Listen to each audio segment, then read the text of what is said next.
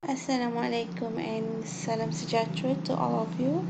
So we continue with the reactions of alkene. Okay, second part, which is the oxidation reactions. Previously is the addition reactions. So consists of three reactions, which is combustions, ozonolysis, and also hydroxylations. So oxidation reactions, reactions that will form a carbon-oxygen bonding. Okay, so for the first one, combustions, which is reactions with oxygen to produce carbon dioxide and water. So I think this one not so difficult. So this is you punya basic reactions, okay, which is you punya alkene, K plus kan dengan O2, K producing CO2 plus H2O. So you punya variable dekat depan sahaja. So let's say kalau soalan awak adalah propene, so dia adalah C3H6. So you tukarlah kat C3H6 and then you have to balance the equations. 3 carbon, K6 hydrogen, so sini ada 2, so 3. So maksudnya dekat sini you ada 3 darab 2, you dapat 6, 3 campur ni dapat 3. So dekat sini you akan jadikan dia 9/2. Okay, alright. So generally alkene burns with a more sooty flame than alkenes. Okay, so the double bond means there is a less hydrogen. So meaning that kalau you comparekan alkene dengan alkane, okay, combustion reactions, alkane, which is all single bond, is a more complete combustion, okay, rather than alkene. Sebab alkene dia double bond, so hydrogen dia kurang. So that's why kalau you tengok pembakaran untuk alkene dengan alkene ni, alkene yang ada double bond ni, dia akan lebih lama dan dia lebih berjelaga. Okay, dia lebih banyak soot. Okay, alright. So next one, kita ada ozonolysis, reactions with ozone. So ozone adalah O3. Okay, so dia akan produce ketone ataupun aldehyde. So this is dia punya transitions. Okay, daripada double bond and then reactions dengan O3, you dapat ozonide. So and then with the presence of dimethyl sulfate ataupun water molecule, zinc in acid, so dia boleh convert daripada ozonide ni jadi ketone dengan aldehyde ataupun ketone dengan ketone ataupun aldehyde dengan aldehyde. So reagents you boleh guna O3 dalam dimethyl sulfate ataupun H2O ataupun dalam zinc dust. Okay, so saya bagi contoh. Okay. Sebelum tu, okay, kita tengok dekat sini dulu. Part yang ozonide ni, you tak perlu fokus sangat pun tak apa. Sebab biasanya kita akan fokus pada product formations dan juga you punya starting material sahaja. Okay. So, example. Okay, react dengan O3. So, saya guna dimethyl sulfate. Okay, CH32S. So, what happened? This is the only reactions yang akan berlaku breakdown of bonding pada you punya double bond. Putus habis. Okay, so bila dia putus, dia tinggal separuh macam ni. Okay, separuh. Okay, plus dengan lagi separuh. Okay, and then apa yang you kena buat adalah kat breakdown dia tu, you kena tambah oxygen, tambah oxygen. So this is your two products. Okay, no major, no minor. Sebab dia adalah combinations of products. So another example.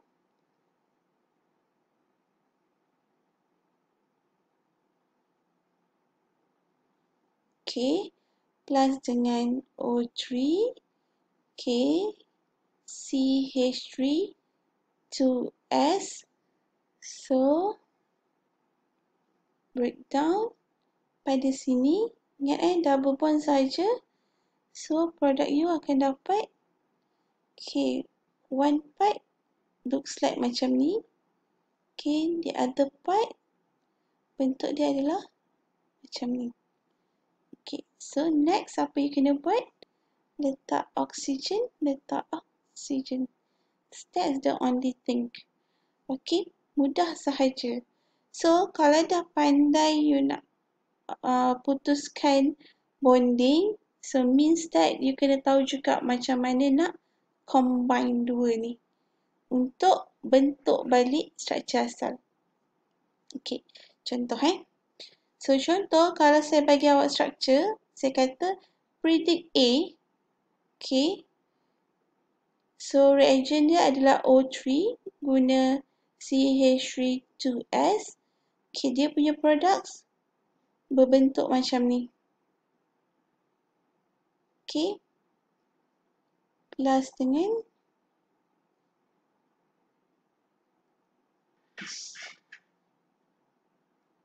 okay, macam ni. So, apa struktur A? So, this one maksudnya, kalau yang kat sini, you dapat A plus B ni, adalah you pecahkan, contohlah ini C. So, you pecahkan C, you dapat A dengan B. Sekarang ni, saya nak, saya tukar, saya nak C. So, sekarang ni saya ada A dengan B. So, maksudnya saya kena gabungkan A dengan B. Struktur A dan B ni perlu digabungkan supaya saya boleh dapat semula C. So, macam mana cara kita nak buat? Simple je. Okay, ingat kita pecah pada double bond. So, kita kena gabungkan pada double bond.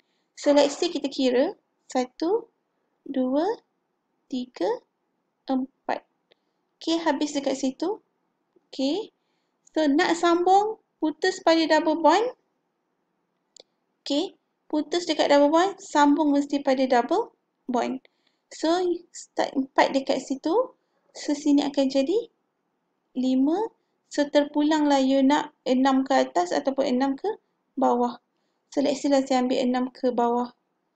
So, macam mana nak draw? Okay, draw. Simple je. Okay, draw balik. Okay, sorry, salah. Okay, 1, 2, 3, 4, 5, 6. Okay, you letak balik numbering 1, 2, 3, 4, 5, 6. Okay, and then second you tengok locations yang ada double bond adalah antara 4 dan 5. So, dekat situ you letak antara 4 dengan 5 you letak double bond. And then pada position A ni, you tengok semua carbon dia you dah tandakan dengan number. 1, 2, 3, 4, everything. Tapi pada structure B, 5, 6 you tandakan. Tapi yang atas ni kita tak tanda. So, bila tak tanda maksud kena tambah satu double bond, satu metal group pada carbon number 5. So, this is you punya C structure. Kalau you are not confident, you can try to break down balik. So, kalau you putus kat sini, so you akan dapat macam ni O plus dengan okay. So, it's actually the same thing. Okay, bawah yang warna orange ni dengan A plus B adalah benda yang sama. Okay, so you have to practice. Okay, another example. So, kita nak C for example. Okay, daripada O3, CH3, 2S. Okay, and then you punya structure adalah macam ni. Plus dengan okay, macam tu. So, ingat apa you kena buat adalah buat numbering. Okay. So, number 1. Tak tukar. Sorry. Okay. 1, 2, 3. Ingat stop dekat double bond. Start from double bond. 4, 5, 6. So, redraw.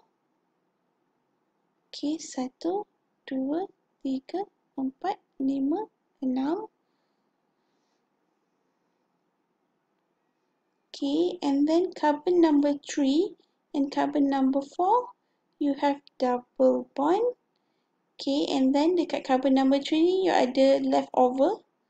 So maksudnya kena tambah 2 carbon. 1, 2. So 1, 2, 1, 2. Okay, kat carbon number 5 pun you ada another metal group. So this is your structure. Kalau you putuskan, okay, kita putuskan. So you akan dapat O. Okay, so sama. 1, 2, 3. Okay, 3, and then dekat 3 you ada lagi 2. So same goes to this one. Okay, so you have to practice. Okay, so this one for ozonolysis. Okay, there is some examples. Okay, you boleh tengok. Okay, and then kita pergi ke hydroxylations. So kita guna cold dilute cadmium-4, which is Bayer test ataupun Bayer reagents. So this one sangat simple. Okay, pada locations of carbon yang ada double bond, kita gantikan dengan OH dan OH. Okay, example. Okay, plus dengan cold dilute cadmium-4. Okay, so apa yang berlaku? Salin semula structure. Tempat double bond gantikan dengan 2 new sigma bond and just letak OH dan OH. No Markovnikov, no anti-Markovnikov. Okay, just add your OH molecules to the double bond. So kita panggil dia diols sebab ada 2 OH group. Okay, so let's say you ada, okay, and then reactions dia adalah cold dilute cadmium-4. So salin balik structure. This one locations of double bond. So 2 new sigma bond, letak OH, letak OH. So you boleh pluskan dengan manganese oxide. Okay, so this is manganese oxide. Okay, MnO2. So ada example, so you boleh tengok. Okay, and then kita masuk ke simple task for alkenes. So this one, this is the only reactions yang ada simple task. Okay, untuk kita test whether compound tu adalah alkene ataupun tak. And then kita ada 2 je test. You jangan masukkan combustions ke reaction-reactions lain. Tak perlu, hanya 2 ini sahaja. Which is the first one is Bayer test. The second one is the bromine test. So every details dah ada dekat sini. Okay, so kalau soalan tu minta you untuk describe a Bayer test to test propane and propene, for example. So you kena letak name of test is the Bayer test. Reagents dia adalah cold dilute cadmium-4. Acidic boleh, alkaline boleh. Okay, observations you gantikan. Kalau dia tanya propane, alkane ni you letak propane. Kalau dia tanya propane, so sini you letak propane. Okay, if let's say soalan awak adalah hexane and hexene, so ganti. Okay, letak hexane, yang ini you gantikan dengan hexene. Okay, so observation mesti before and after. So purple color of cadmium-4 remain unchanged for this one. Okay, for hexene yang ada double bond, purple color of cadmium-4 decolorized and formations of brown precipitate. Kalau soalan minta equation, this is the equations. Okay, same goes to the bromine test. Sama juga, you boleh baca dekat sini.